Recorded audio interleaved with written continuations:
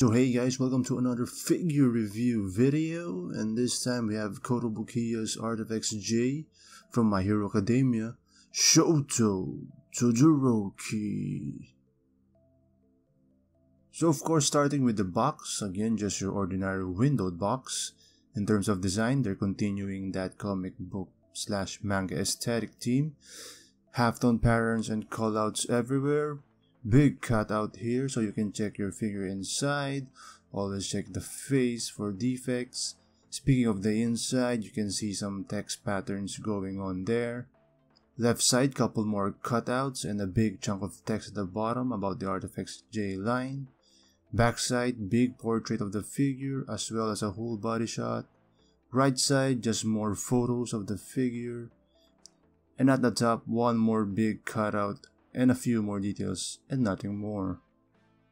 So here's Todoroki out of the box, and right out of the bat, can I just say I absolutely love this figure.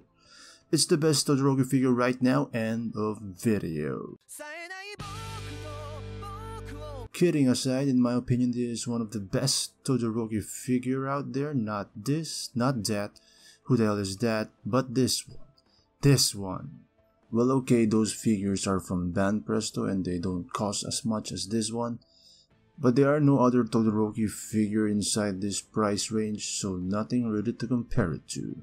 And due to the pose, I believe this figure only has 2 good angles. Of course, the front is a given since that's what I believe the sculpt is based on. This angle, not as much. Left profile, not as much.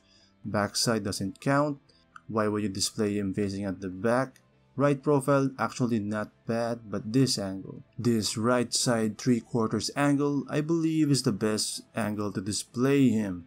I mean, look at him, he's so cool. And you can even see some of the flame here and some of the eyes there, so this for me is the best angle of the figure. Taking a closer look at his shiny snow boots, with little spikes on the soles, so he will have traction while maneuvering on his own ice. The base is similar to Jeku, and as well as the whole line, you got that rocky surface going on. Of course, again, the base is removable, but I don't know why would you display him without it. Going to the waist, you can see his utility belt with little metal capsules hanging there, and just look at the other capsule. Look how it hangs upwards on his leg. Attention to detail. The metal capsules contains water, pain medication, and disinfectants. Basically, this belt is a first aid kit. And how did I know that? I googled it, of course. Going to his reversed combat vest, which is said to be capable of sensing Todoroki's body temperature, and automatically heats up or cools down depending on what he needs. Taking a closer look at the flame on his left arm, sculpt looks great, but I do wish they used some sort of translucent material here.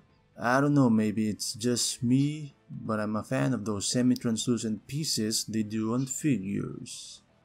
The flame comes separate out of the box. It has a little instruction sheet on how to attach it.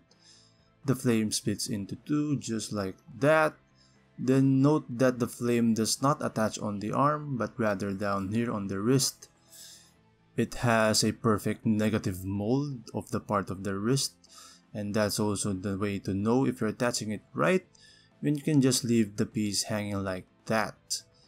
And then you attach the second piece, and there you have it.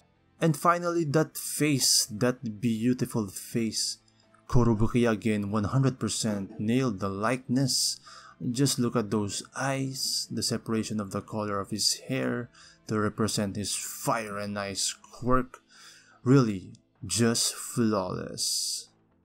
For the bonus faceplate, again, it comes in this little blister clamshell packaging. Comes with a little instruction sheet on how to swap the faces. This time, the whole head does not pop off, so to swap the faceplate, you pop off the hair with absolutely no force required. Then you pop off the face, then pop in the new one, then pop back the hair. Now you have a normal pissed Todoroki on the left side, then a slightly more pissed Todoroki on the right side. So Todoroki stands or crouches at 165mm, or about 6 inches at 1/8 scale. Here's Kotobukiya's Deku. Here's a 1/8 scale Sailor Mask from Mega House.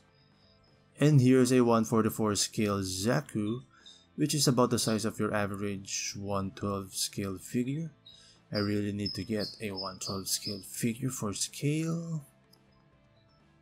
Here's another crouching figure from Kotobukiya. We can leave Pikachu over here. And here's another 1/8 standing figure from Kotobukiya. And let's leave Tepik over here. So there you have it, another great figure from Kotobukiya, and in my opinion the best Todoroki figure available right now. Again, I did not encounter any issues on this one, no paint defects or smears.